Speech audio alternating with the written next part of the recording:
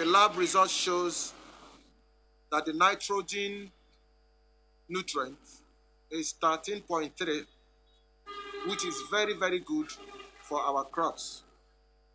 And with what we have harvested more than 5,000 liters from the pilot states. And these pilot states are Abia, Imo, Cross River, and Oyo. For every 1 liter, we'll produce 5 liters diluted organic fertilizer. So if we multiply 5 liters by 5,000 liters, you can see how many liters already we'll have for farming.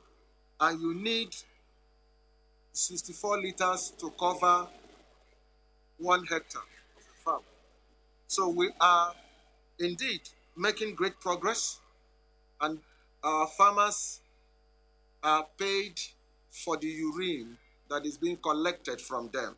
So that is one source of revenue for them. So going forward, we will be expanding the program, as the pilot program is showing us that it is doable and it is also profitable.